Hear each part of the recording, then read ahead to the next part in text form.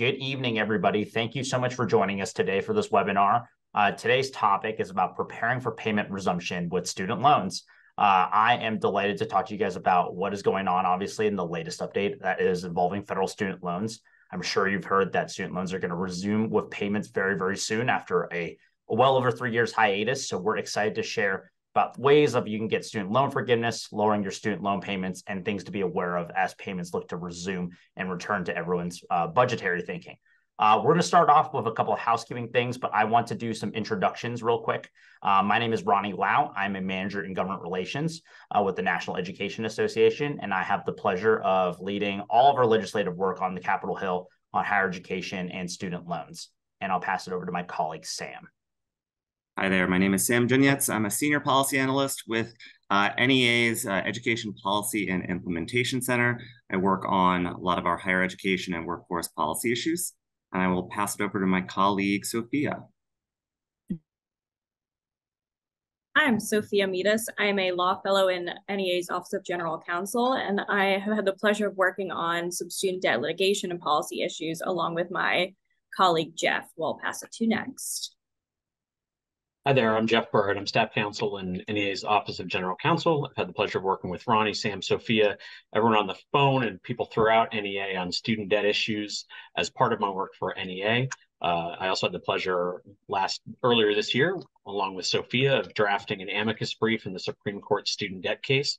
I wish we had had different results, but we are continuing to fight for all of our members to get student debt relief for many forms, including the now eradicated debt cancellation program.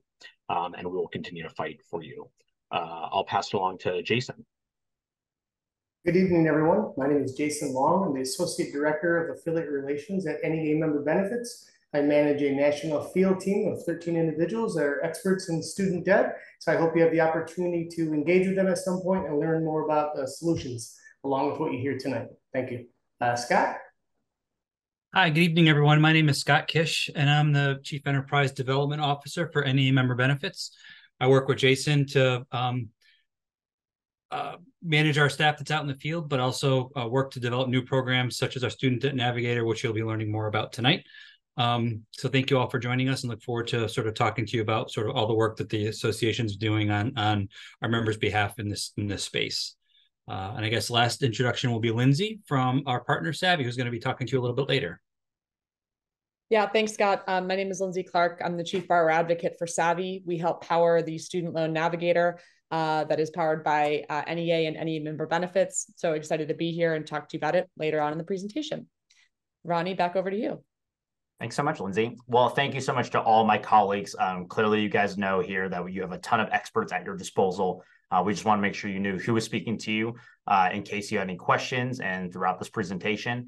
Couple of housekeeping items before we get started. This webinar is being recorded, so do not worry about missing any content or needing to go back to anything. You will have access to the recording when the webinar concludes. We will email that out to all the folks at the end of the webinar a couple of days afterwards. Any questions that you have, please put them in the Q&A box at the bottom of your Zoom function. The chat has been disabled, and this is just an easy way to allow us to answer questions as easy as possible and track these so we don't miss anything. And any questions that we do not get to in our FAQ portion at the end or at the end of the webinar, we will make sure that we answer them in email format, and that will be sent around to all attendees afterwards, just because we know that a lot of registrants may have similar questions as each other. So you may want to see answers or questions that you may not have thought of at the time. So do not fret. We will make sure to answer as many and as all questions as possible, whether it's tonight or afterwards and after the fact. So without further ado, we'll go ahead and get started. So just to kick things off, for the latest resources from the National Education Association, whether it's news, webinar invites such as this, new resources around student debt, you can text the word student debt, which is one word there, to 48744, and you can access all of our resources at nea.org/student debt support with those slashes in between. Our power to create these types of changes and to be heard in rooms of influence comes from our members out here. So many of you guys are our NEA members, and we cannot do this without you guys. And if you're not an NEA member, we hope you consider joining us today. You can head to nea.org/join to learn more.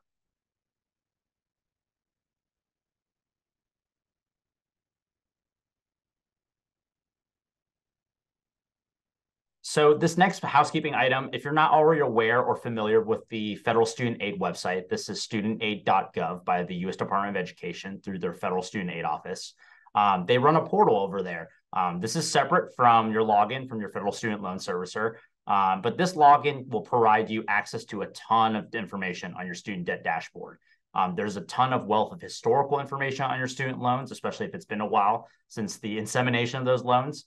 And also a ton of different ways how you can gain loan forgiveness and repayment options through those opportunities. So if you already have an FSA ID, please make sure that your contact information is up to date, because that is how the U.S. Department of Education and the Biden administration will be reaching out to you about new opportunities for loan forgiveness or ways to lower your payment plan.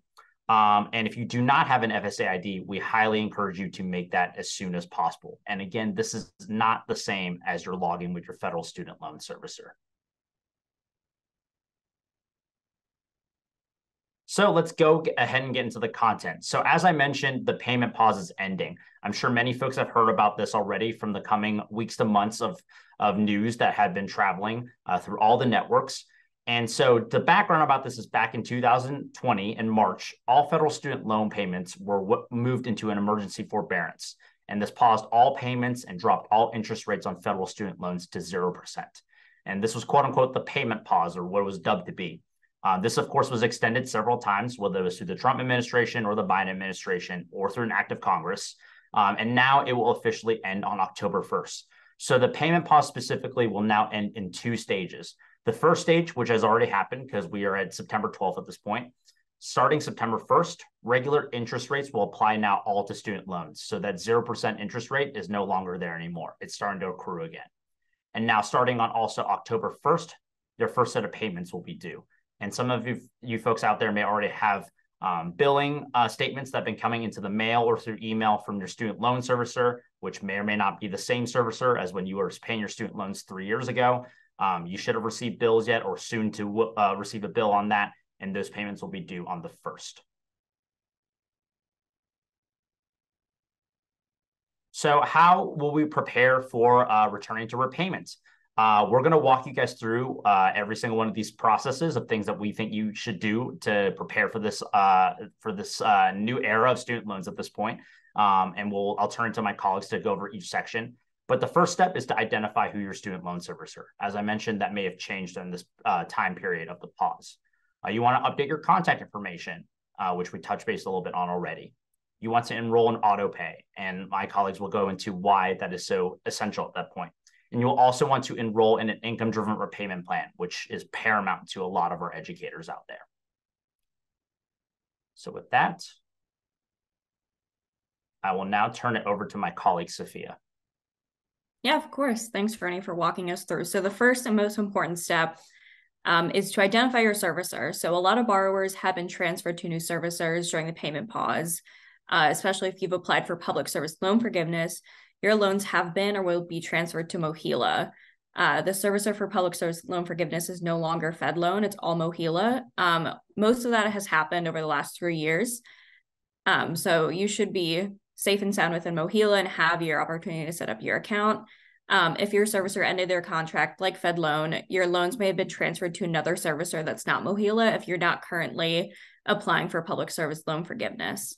Either way, you can figure out your servicer by logging onto your federal student aid dashboard. And if you can't log in, you can always call 1-800-4-FED-AID to figure out your loan servicer information. And I'm going to show you exactly where you can find your servicer on your federal student aid dashboard.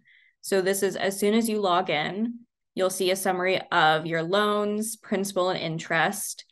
On this side, you're going to see your upcoming payments and your servicer name and the due date. So this is for me, for example, my servicer currently is Ed Financial. And at the bottom, you'll see highlighted in yellow with the red box around it, you have your loan servicers with a link. And if you follow that link, you'll be able to log into your account or set up a new account if necessary. So that is critical to identify your servicer, number one, so you know where to be making your payments, and number two, so you can figure out first how to update your contact information. This is very important not only for the Department of Education to have your information, but also your servicer. They're going to be sending you information via email and mail. And so it's good to ensure that they have your email address, your telephone number, and your mailing address on file. So you're also getting your bills, you're also getting notifications about new opportunities for IDR plans, forgiveness plans, etc. Now, the third step, enroll in autopay. All of the servicers offer autopay to streamline your payment process and help you make all of your payments on time. If you enroll, you will save 0.25% on your interest rate, which could be really big over time, but it also saves you the headache of remembering if you'd made your student loan payment on time. As we know, falling behind on your student loan payments can be detrimental. You can end up way behind. And currently, for the next year, the Department of Education is going to be a lot more lenient on late payments. You're not going to fall into delinquency and have all of those loan collections issues. So if you were enrolled in autopay before the payment pause, you may need to re-enroll. So we're recommending that everybody go back in through their servicer and certify that you are on autopay. And where it is on the website is going to differ between servicers, but it should be front and center for you. Finally, most importantly, and this is something you do through federal student aid, that is the most important thing to remember. To enroll in an IDR plan, you have to go through federal student aid. So IDR plans, these calculate your monthly payment amount based on your income and family size. This will reduce what you owe based on your financial need and your capacity to pay. You have to be enrolled in an IDR plan to make progress towards public service loan forgiveness. It is one of the core aspects of the program. Your IDR plan that you're currently on will be listed on your aid summary. So if you go to the federal student aid dashboard, underneath the menu, there should be an option to look through your aid summary. You can also use this direct link to get there, and it will be listed next to each of your loans. If you're already enrolled in an IDR plan, your servicer will let you know if it's time for recertification. Right now, recertification has been delayed for another year based on the pandemic. They're trying to give everybody more flexibility. And for the future certifications, you can do it easily now by connecting your federal student aid profile to your tax profile, so they know immediately what your income is. For right now, if your income or your family size has changed, your required monthly payment amount may increase or decrease. If you're not currently enrolled in an IDR plan or you want to switch, we recommend everybody goes to studentaid.gov/IDR to apply now. And with that, I'm going to pass it over to my colleague, Sam, to talk about our newest IDR plan. Thank you so much, Sophia. So we did want to take a little time to talk about the new SAVE plan. This is a new IDR plan that was launched by the Biden administration just a few months ago over the summer, and it is the most affordable IDR plan that has been released so far. Now, the SAVE plan, like other IDR plans, does use a monthly payment amount based on your income and family size, but it is set up in a way that for most borrowers will result in lower monthly payments as well as shorter payment time overall. So the SAVE plan decreases monthly payments by increasing the amount of protected income. So that's the amount of income that would be excluded from those calculations of discretionary income. So if you are a single borrower earning $32,800 or less, or a family of four earning about $67,500 or less, you will have no monthly payments whatsoever. You will have no additional monthly payments whatsoever. Now, one of the biggest changes to this plan is that it eliminates any interest accrual that is in addition to what your monthly payment would be. So many people, when they start paying their loans under some previous plans, would actually see their total balance go up despite the fact that they would be paying on time every month. This is due to interest that would be accruing. What SAVE does is it will waive any additional interest that would accrue beyond what you would what your monthly payment would be. So your principal balance will never go up.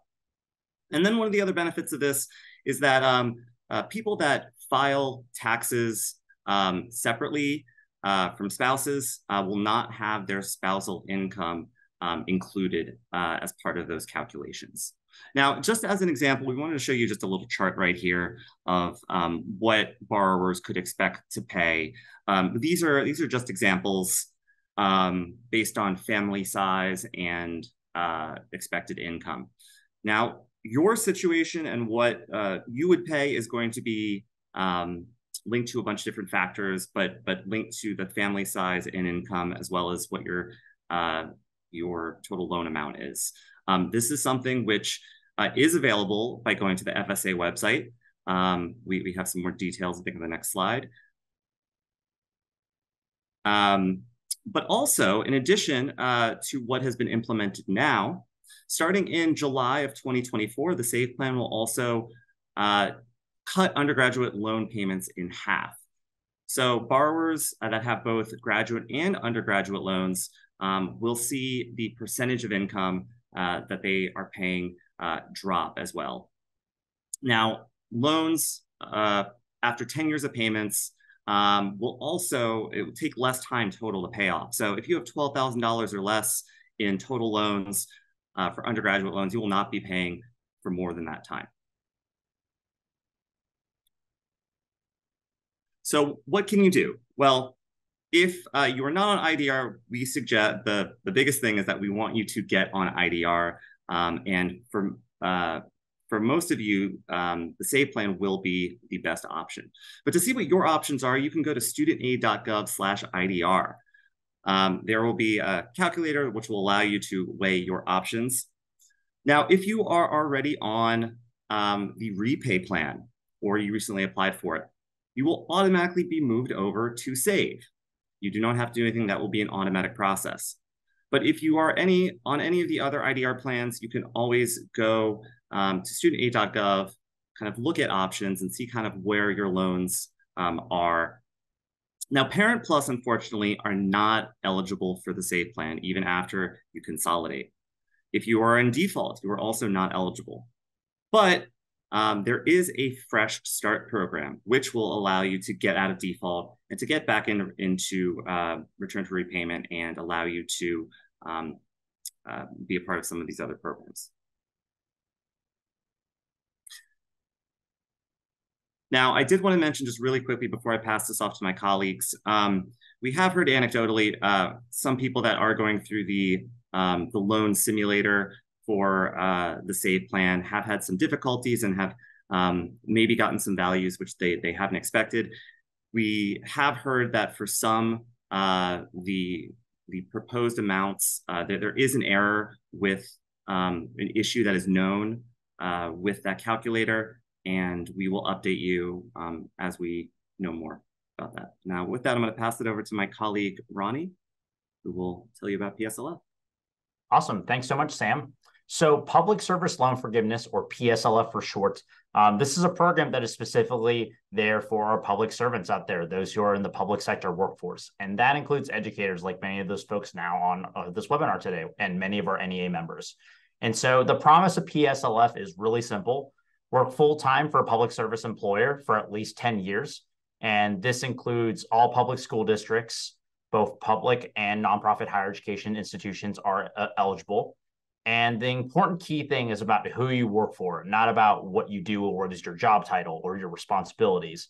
So this means all facets of our NEA membership are eligible for PSLF, including teachers, professors, higher education faculty, education support professionals, specialized instructional support personnel. All of these different education sectors are all eligible for PSLF because you guys majority of you guys all work for a public service employer, i.e. your school district or higher ed institution.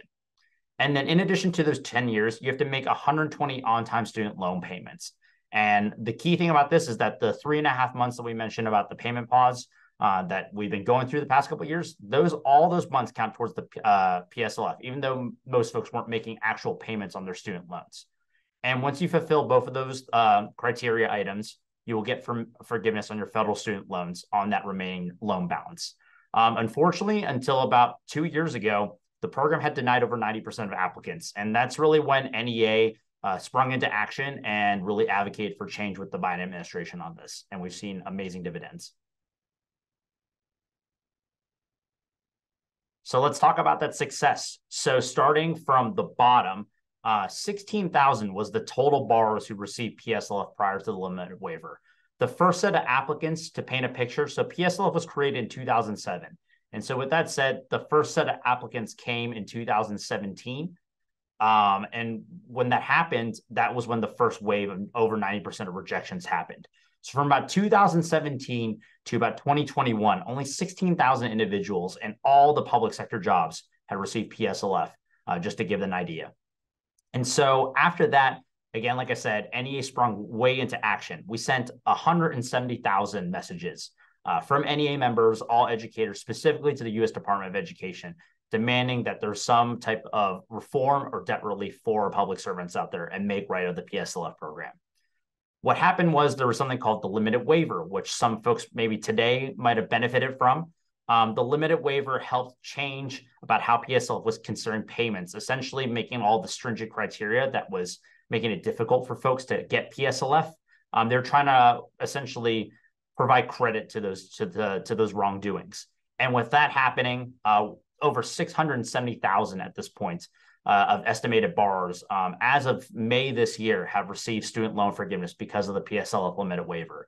And there's just about a little under 1 million applications that have still yet to be fully processed. So these numbers will continue to go up and keep counting at this point. But the limited waiver expired on October 31st of last year. However, that's not the end of it. And we'll get into a little bit of that in a little bit in the next slide. But let's finish the numbers here. So then of that 670,000, that was an estimated of 1 million borrowers also as well, moved closer to getting forgiveness because of the limited waiver. It wasn't just about full forgiveness. Some folks may have gotten closer to receiving forgiveness because of how the limited waiver happened. It may have count payments that didn't count previously and thus moved them closer to the 120 payment threshold of their 10-year career. And then finally, $47 billion was the amount of debt forgiven because of the limited waiver. And again, that is the so far number, because we will expect much more debt forgiveness stories and much more approved applications very soon. So let's talk about something called the account adjustment. So as I mentioned, the PSLF limited waiver ended on October 31st. And that doesn't mean that the opportunity is ended and PSLF is returning back to what it used to be with the over 90% rejections. So the Biden administration is continuing to help more borrowers in the public sector get closer to forgiveness by automatically reviewing your payment history and counting more payments as qualifying. This one-time count adjustment will count more time towards PSLF, like late and partial payments, payments made under any repayment plan, payments made under Parent Plus loans, FEL loans, or Perkins loans before consolidation, and months spent in extended forbearance, whether that is 12 plus months consecutive or 36 months total cumulative. And all those key things I just outlined in those bullets are really key to this whole aspect, is because PSLF has a stringent criteria where you must have a direct loan, for example, to be the one that's eligible for forgiveness. And if you don't have a direct loan, you have to consolidate to get to a direct loan and go through that process. And you also have to be on an income-driven repayment plan to get credit for PSLF. Well, this is what the account adjustment goes into play and will credit any payment made under previous repayment plans and make sure that you're up to date on the number of payments. So this account adjustment is essentially doing some of the same things as the limited waiver was doing, except it's going through this process automatically. And we'll walk you through what you exactly need to do to take advantage of this account adjustment. So for this timeline, so if you are a federal direct loan holder, the account adjustment will occur automatically in 2024. When you apply for public service loan forgiveness, your payment count will be automatically adjusted. And they will do that as soon as they receive your first PSLF application.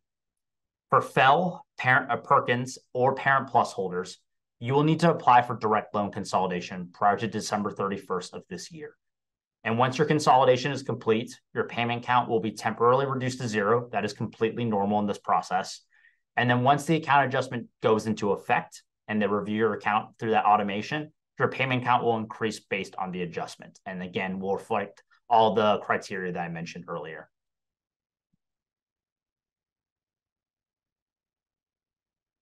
And with that, I will turn to Sam just to go over the last bit of these PSLF regulations, because there are some more things that have improved on this front. Sam. Yeah. Thank you so much, Ronnie.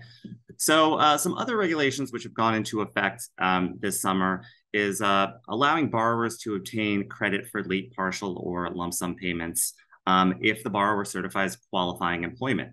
So, in the past, there may have been some payments which you were not given credit for as far as monthly credit. Now the department has allowed those payments to count as a monthly payment, as long as qualifying employment has been certified. It would also allow award credit for months in deferment or forbearance.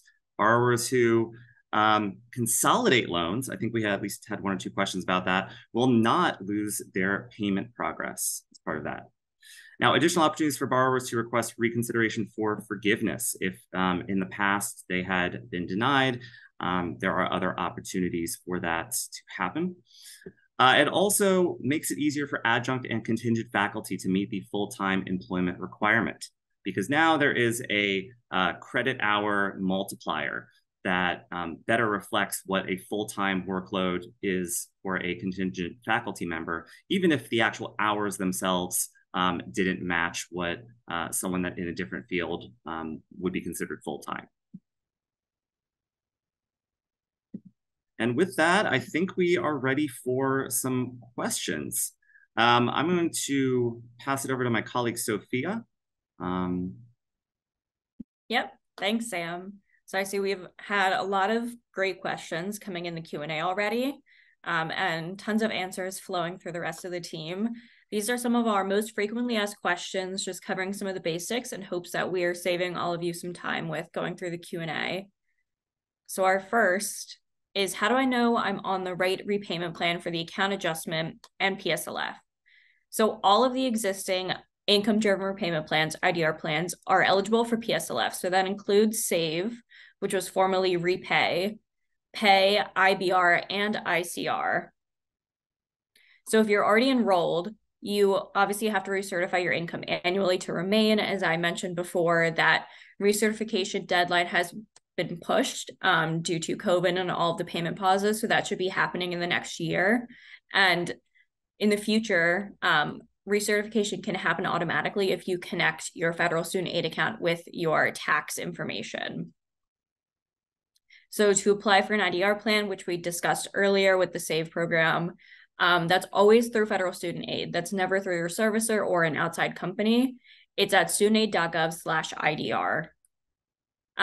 And the star on ICR, if you have a Parent Plus loan, you are only eligible for ICR. That is the only IDR plan that Parent Plus loan types can work with. If you are interested in pursuing PSLF or utilizing any of the other IDR plans, the recommendation generally is to consolidate your Parent Plus loan. But that's a very individual circumstance, and we always recommend that you go through the navigator. Okay. Our next question, I'm going to pass that one over to Sam. How do I know that I'm enrolled in the SAVE plan? Sure. So for the SAVE plan, if you are on Repay or were on Repay, you will automatically be moved over to SAVE, as we said. Now, most borrowers who have applied separately for the SAVE plan will see their monthly payment reflected on their starting in October. Now, your servicer may not update that immediately. It might take a little bit to see that on your servicer's page. However, you can always go to studentaid.gov, log in using those credentials, and you should be able to see the most up-to-date information on the status of your application on that page. Great, thank you. Our next question, I'm going to pass it to Ronnie, if you're available. Yeah. Why is my estimated payment higher under the SAVE plan than my previous IDR plan? So this is an extremely unlikely scenario. This has only happened in some rare instances, but it may be explained by an increase in your income or a reduction in your family size since you last certified your IDR plan. In any event that the estimated payment that you see when you apply for an IDR plan is not final, your accurate payment count will be on your first statement for your October payments. We also have been hearing anecdotally from some of our members who are trying to apply for SAVE right now that the estimator is estimating that their SAVE plan payments is actually going to be larger than all the other plans or larger than their previous payments. And that actually might be a little bit of an error. The Department of Education is well aware of this at this moment. And we are trying to work with them very closely to address this to make sure that the estimator provides an accurate reflection about what your payment will be. Again, this is a super rare scenario. If you're uncomfortable with in terms of applying for SAVE and have one of those unique situations, feel free to go on any other IDR plan, especially if you're looking to seek for public service loan forgiveness, because you must be on an IDR plan to make progress into PSLF. So we highly encourage you to be on some sort of IDR plan. And then, of course, you can always recertify your income and move to a different IDR plan, such as SAVE down the road. Great, thank you. I'm going to take the next one. If I have private loans or refinance my loans, am I eligible for forgiveness or the IDR plans we've been discussing? Unfortunately, no. The federal government can only forgive debts that it holds, and federal student aid can only govern the administration of the debt that the government owns. So federal student aid can set the policy for repayment terms for federal student loans, but not private loans. So these student loans are not eligible for PSLF or all of the other federal debt relief programs. Those are student loans that come from state government programs, loans from a bank or a commercial lender, and loans that were refinanced or consolidated with a bank or a private company like SoFi, a credit union, or a state student loan authority. We've heard of many borrowers in the past who thought that they were consolidating their loans, but ended up refinancing into a private loan. And unfortunately, there's no reversing that. So you have to be very careful about the communications that you receive about your student debt and your student loans. Ensure that you are following links from your servicer only, from federal student aid only, and be very wary of offers to consolidate that aren't coming from those two sources. Okay, I'm going to save this one for Sam. Should I apply for PSLF even if I haven't yet made 120 payments? Good question. And the answer to that is yes. Now, in order to do that, you'll need to submit an application for all of your qualifying employers, going back 10 years at least. So you can do one application now to save you time, and we recommend doing one annually. Now, there are two ways to do this. You can always go to the studentaid.gov/PSLF using the PSLF help tool. But if you are an NEA member or want to be an NEA member, you can use NEA's Student Debt Navigator, which our partners at Savvy will be going over shortly. You can find that at neamb.com/savvy. Now, to submit that application, if you're using our navigator, it is taken care of for you. Your form will automatically be submitted to Mohila, which is the servicer for PSLF. If you are using a digital employer signature on the help tool, your form will be sent to Mohila. Now, if you're not able to get that digitally, or you have a on paper ink signature, if Mohila is already your servicer, you can just upload it to Mohila's website at the link below. If Mohila is not your servicer, you must mail or fax that to them according to directions as part of that process. Now, Department of Ed recommends using certified mail just to make sure you are covered. But if you are able and you are interested as a member or becoming a member, Savvy will take care of all that work. Great, thank you. Okay, I did see this one come up in the Q&A. Do the years of public service have to be consecutive to count for PSLF? The answer is no. As long as you are working full-time for a qualifying employer while you're making payments for a total of 120 months, you can be eligible. So you can bounce back and forth between private employment and public service work and still be gaining your progress towards PSLF. You don't lose it if you leave, but you also aren't making it when you're not in public service. So that's incredibly important. We've seen a lot of members who have left public service and then come back in and still gotten their PSLF. Okay, Ronnie, I'm going to save this one for you. Do Parent Plus loans qualify for PSLF? They do, but of course the route towards Parent Plus is a little difficult. So the caveat, and I'll walk you guys through this very slowly. So yes, Parent Plus loans do qualify for PSLF. But it has to be the borrower, aka the parent. They have to consolidate for them to qualify. So this is not the student that is benefiting from these Parent Plus loans. So a parent borrower with only Parent Plus loans, they have to consolidate them into a qualifying direct loan through the loan consolidation process. And previous payments on Parent Plus loans will count towards for PSLF as long as you apply for consolidation by the end of this year, by January 2024, to take advantage of the account adjustment, just like I mentioned earlier. A borrower or a parent with their own direct loans and also Parent Plus loans taken out for their child on their behalf can also consolidate these two loans together. And same as the other way, previous payments on the direct loans and the Parent Plus loan will count towards PSLF because of the account adjustment, as long as you apply for consolidation by January 2024. Okay, this is a big one, and we are going to call up Sam to answer. As an adjunct or contingent faculty member, I do not teach in my institution full-time. How does PSLF apply to me? That's a great question. I covered this a little briefly earlier on, but under the new regulations for PSLF as of July 1st, those contingent or adjunct faculty, your PSLF eligibility is now calculated by multiplying each credit hour or contact hour by 3.35. In the past, many faculty that had a full course load, but just based on credit hour, who work for some institutions were not considered full-time, and that created a significant problem. So the department changed those regulations, and now a faculty member teaching 9 credit hours per semester at any number of schools would be enough for those faculty to meet the full-time requirement for PSLF eligibility.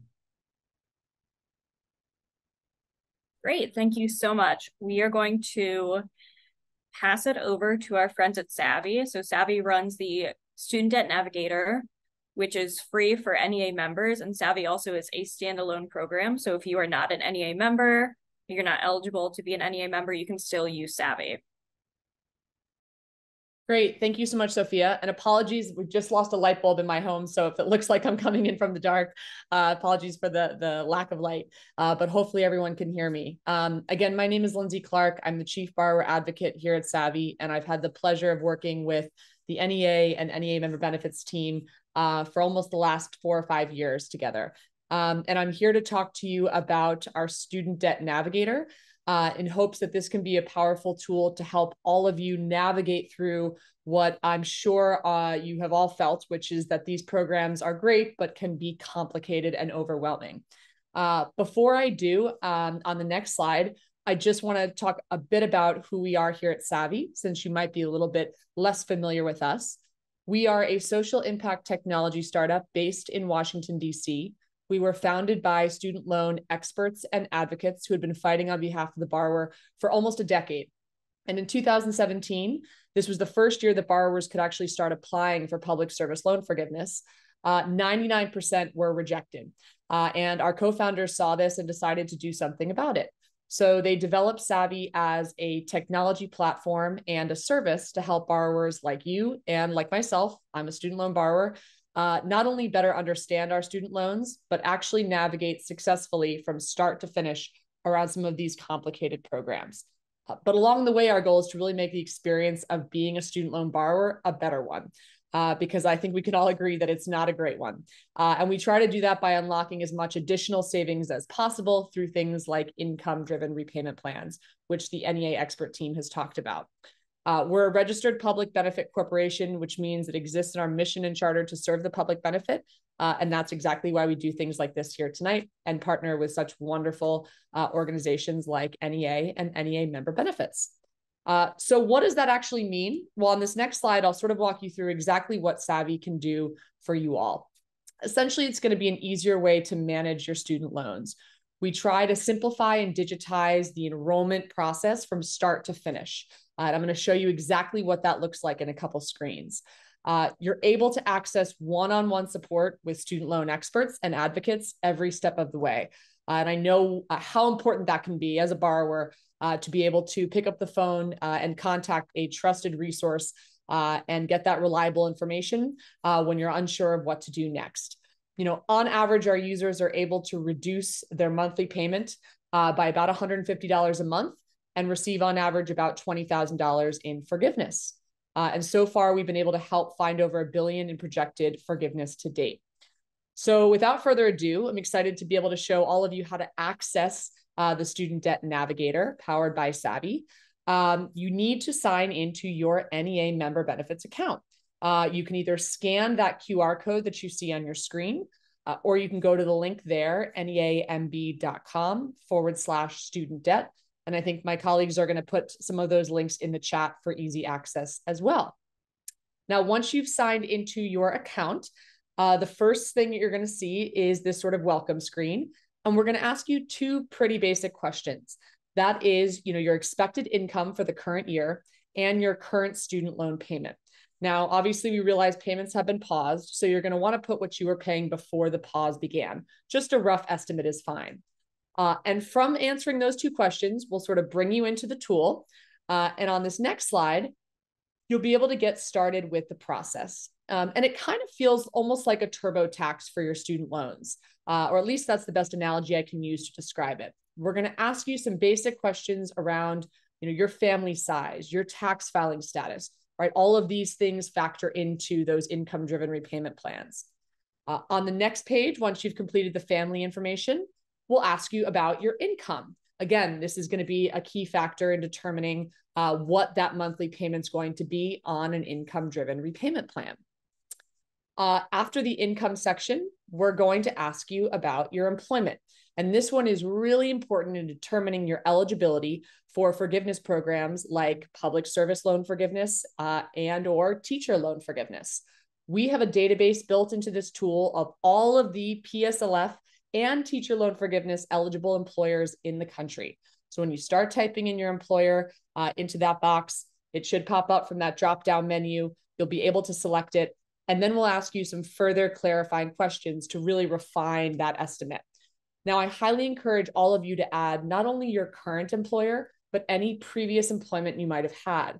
These programs are retroactive, right? So as many employers as you might have had, especially with public service loan forgiveness, right? Going back to 2007, again, this is going to help us understand the full picture of your forgiveness eligibility. And then after you've completed that employment section, the last step is syncing your student loans. So we provide a loan sync through a technology called Plaid. It's a best-in-class syncing technology. And what it allows you to do is to select your servicer. So let's say Navient in this case, enter in your Navient username and password credentials, and it's going to sync over a read-only snapshot of that data. So it's not giving us access or anything like that. It's simply allowing us to see things like your disbursement date, your loan type, your balance, your interest rate. All of these are things that we're going to need to, again, refine those estimates around what you're eligible for. And once you've synced your loans, that's pretty much it. On this next slide, you'll see what that sort of end result page looks like, what we call our plan options page. And this is what you see your best repayment and forgiveness options could be. And as you can see here, the new save plan is fully integrated into the tool. So you'll be able to see what that estimate looks like. That new monthly payment amount, that total payment over time, how long until you're eligible to receive forgiveness down to the year and month, and how much in total forgiveness you're eligible to receive. You might be eligible for a couple different income-driven repayment plans, and we're going to show you those. You can expand below for more details. So really anything that you're going to be eligible for based on the information you provided, we're going to be able to capture there for you. But that's, I would say the best part doesn't just end there. It's great to see what options are available to you, but really taking that step, that next step is submitting the applications and enrolling in these programs. And we know that can be a heavy administrative burden. So if you click continue, as part of the essential membership that is offered to all NEA members, we take on all of that administrative burden for you. So with the click of a button, you are able to have those forms and applications, both for your income-driven repayment plan, as well as public service loan forgiveness or teacher loan forgiveness, pre-filled, digitized. We actually send them to your employer on your behalf so that you are able to not have to worry about that. And then we submit them to your servicer quickly, efficiently, and free of error. And then, as I'm going to show you on this next slide, we actually track and monitor the progress of those applications for you so that we can ensure that you will always reach the desired outcome. One of the most frustrating things I know as a borrower is that lack of visibility and transparency. And with your Savvy dashboard, you're always able to log back in and see what's been submitted, what we might still need from you, where you are in your progress towards forgiveness. All of that is captured in one place. So on this next slide, I'm just going to lay out sort of the different options of how to use your Savvy account. Anyone can access that Savvy account for free, but as an NEA member benefits member, you are able to take advantage of sort of our premium level of services, what we call that essential plan, at no cost. And this is basically all of the application submission, all of the one-on-one support that you could hope for. That is all included in that essential plan. And speaking of support, on this next slide, our customer support is bar none. We have an internal team of student loan experts like myself who work with borrowers day in and day out. You are able to access them through your Savvy account. You can send them a message. We have an interactive help center with lots of great content that you can access at any time, or you can give us a call weekdays from 9 a.m. to 5 p.m. And I'll make sure to put that number in the chat as well. So to wrap things up here and sort of summarize some next steps, again, you can scan that QR code or go to the link that you see on your screen. You want to make sure you log into your NEAMB account to be able to access that Savvy Student Debt Navigator. You're going to want to create that Savvy account. Make sure you enroll in that Savvy Essential Plan that, again, you are getting free of charge thanks to NEA member benefits. And complete those applications with ease, knowing that you're doing it correctly and that we've got your back. And if you should need assistance at any point along the way, again, you can always reach out to our team through your Savvy account, or you can call the number that you see on your screen here, which is 833-382-3175. So with that being said, I will turn it back over to the NEA team because I think we're going to take some questions. Great. Thank you so much, Lindsay. Yes, we are going to go through our Q&A and just highlight some questions that we would like to answer live to address on the record so that everybody's able to hear it. Our first question is going to be for Ronnie.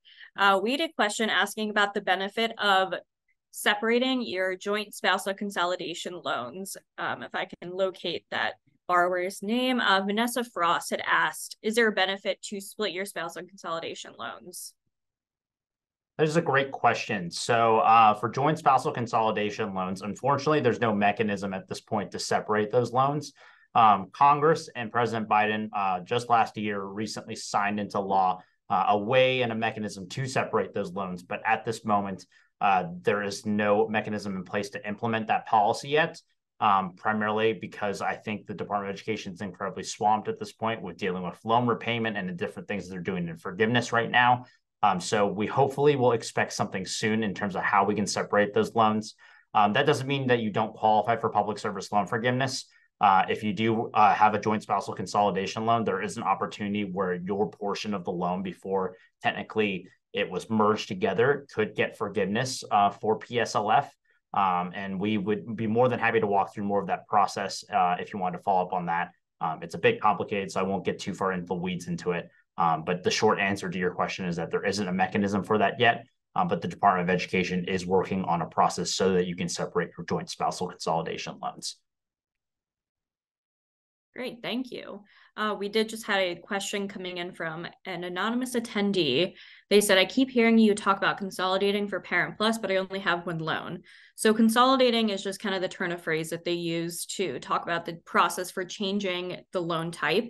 So even if you just have a single Parent Plus loan, in order to make it into a direct loan that's eligible for all of the other IDR plans and PSLF, you have to consolidate that into a direct loan.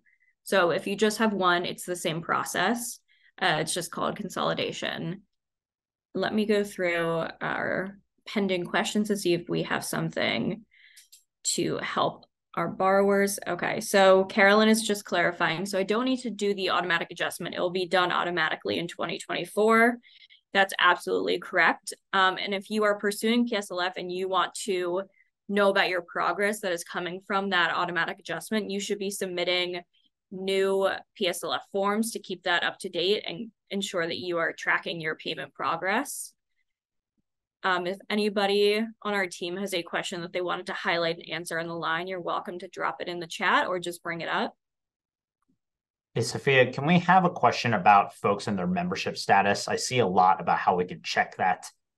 I would love to turn that over to Scott or Jason for that. Absolutely. Scott or Jason, can you join us on the line to talk about checking your NEA membership and ensure that you are active and able to access Savvy? Sure, absolutely. So I've been providing a link, and we can provide another one in the Q&A for the navigator, which is www.nemb.com/getnav is the quickest and easiest one, or the student debt that's on here on the product page. Both will work. Once you click on the button to go to the navigator, your membership will be verified. So if you're in the system, you'll automatically be allowed to go over to Savvy. If you're not a member, you'll get an alert and a phone number for you to call to sort of verify your status, and we'll go through it that way for you. So we get feeds both from the NEA nationally and also from many of the states that allows us to sort of really have a very good understanding of who's a member and who isn't. Some members have asked a question about it being eligible for family members. We generally try to make it available to members. It's really sort of what it comes down to. And I guess, as I've mentioned several times in the chat, that it is available. The first year of Savvy is available for free to members, compliments of the NEA Members Insurance Trust. So they've realized that this is a stressful thing. This whole student debt issue is stressful for our members, and we wanted to help. So we go through the process of verifying, but we really would like it to be exclusively for our members and for our member benefit. You can certainly have your spouse or child use the tool as well.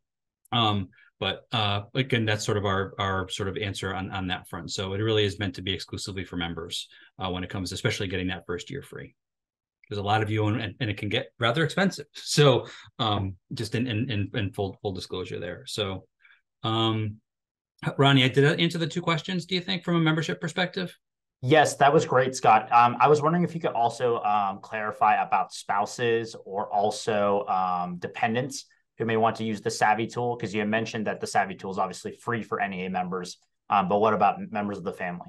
Yeah, so they can certainly use the tool, but they would be eligible for it at the Savvy standard rates. Is really how we've positioned it. So again, the benefits that we've negotiated really are exclusive for our members, and what that looks like. And and again, the discounts we've negotiated are rather significant. Again, first year free, second year is $49, or will be soon be $49, and then after that it will be $59. We've seen companies that charge literally thousands of dollars for the kinds of service that Savvy offers.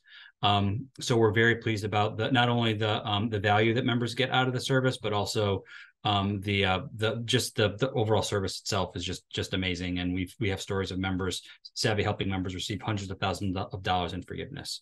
So again, it really is a tool. The free is really designed exclusively for members, and the negotiated price is exclusive for members. But you can again log into the tool. I'm going to be very, and I guess in disclosure, if you started the tools yourself and then logged on as one of your kids, I'm sure you could work your way through the system if you really wanted to. That's a special tip for anyone who joined the webinar this evening. But at the end of the day, it really is designed exclusively for members to go through the process. So we'll like to make sure that really does it that way, because again, we are paying out of pocket for that service on behalf of NEA members and the NEA Members Insurance Trust. It's not coming out of dues or anything else from the NEA.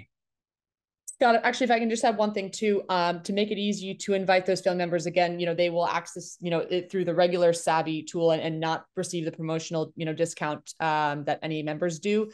If from your Savvy dashboard on the left-hand side, you'll see invite friends or family, you can simply enter their email address in there. They will receive a link to create their own Savvy account through our normal system, if that makes it easier.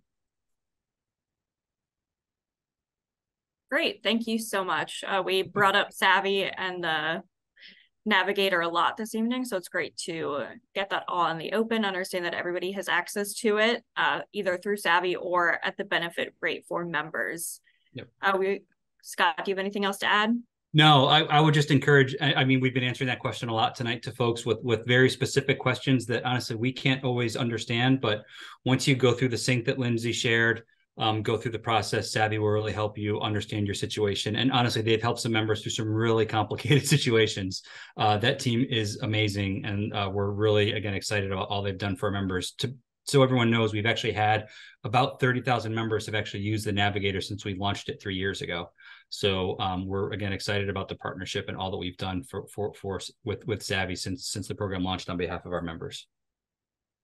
Great, thank you. You bet. We only have a few more minutes. I have a pretty general PSLF question, but it comes up often for our educators who have gone back to get master's or other graduate degrees.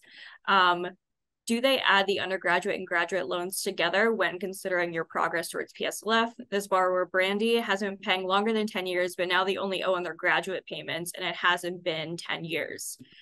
So again, this is one of those specific questions that is best for Savvy to handle. But generally, if you are still in repayment on both of those loans, if you are still paying your undergraduate and you add in your graduate to the mix, your PSLF payments are going to be calculated based on what you've been doing for your entire loan history. So it'll reach back into your undergraduate. But once you've paid off those undergraduate loans, the time you spent paying on those isn't going to attach to your graduate loans. But again, this is something that you can add to your Savvy account, and they'll sync and they'll let you know the situation. But for the most part, if you have both and they're both in repayment actively, all the time you've paid on undergraduate will apply to your graduate loans. We are just at 8 o'clock, so I'm going to invite the rest of our panelists to give some closing statements, and a reminder to everybody that we're going to pull some of the top Q&As and all of our unanswered questions and share them with our registrants, along with a recording of this, which will include the PowerPoint, which has all of the links that we've been pointing everybody towards as well. Thanks so much, Sophia. Well, I will kick things off in terms of closing. Thanks so much again for everyone for joining us this evening. Again, we're here to help our members, so please feel free to visit our website at NEA.org or also the NEAMB.com website to access the Savvy tool. We want to make sure that every one of our members out there is respected and reflected in their loan forgiveness options and lowering their monthly payments, because there's just so many possibilities out there and opportunities for you guys to take benefit of this as our public service workers out there. So thank you so much for all that you do for our schools, for our students, for our communities. We really appreciate this. This is the least that we can do for our union members. So thank you so much. I'll turn it over to Sam. Yeah, I just wanted to kind of reiterate, when we're hearing the stories from some of our members about going through the PSLF program, about getting credit for months that they and years that they did not think they would get, and then hearing from some the tens or in some cases hundreds of thousands of dollars that have been forgiven, literally changing their lives overnight because they have followed up with some of these programs. And even if they were not going through the PSLF program, even if they're using IDR, just seeing their monthly payments drop as a result of the new SAVE plan, as a result of some of those changes, as a result of some of the work of NEA staff and many of our members throughout the country to raise up this issue for our educators. And I'll pass it over to Jeff?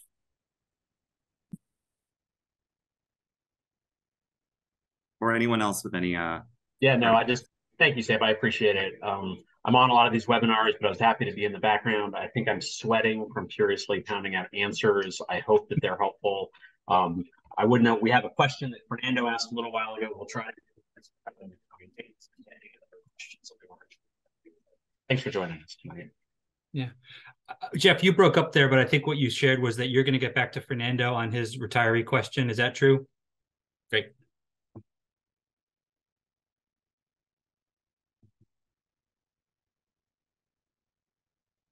Scott, Jason, any final thoughts? Or no. Again, thank you all for the time. Thank you for joining us. We really appreciate this. I really, encourage you to take advantage of the Navigator. We're really excited about the benefit that offers and helping members sort of deal with this, again, unnecessarily complicated program.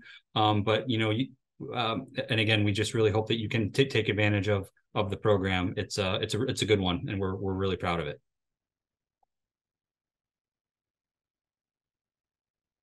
great. If my colleagues don't have any further thoughts, thank you so much again for joining us this evening. And yeah, get after it. We'll hopefully see you guys on the other side, whether it's forgiveness or lowering your student loan payments. Make sure you guys do all this stuff before the deadlines. But we'll have other content like this in the coming days and weeks. So stay tuned for more information or latest updates from us. Take care, everybody. Have a good night.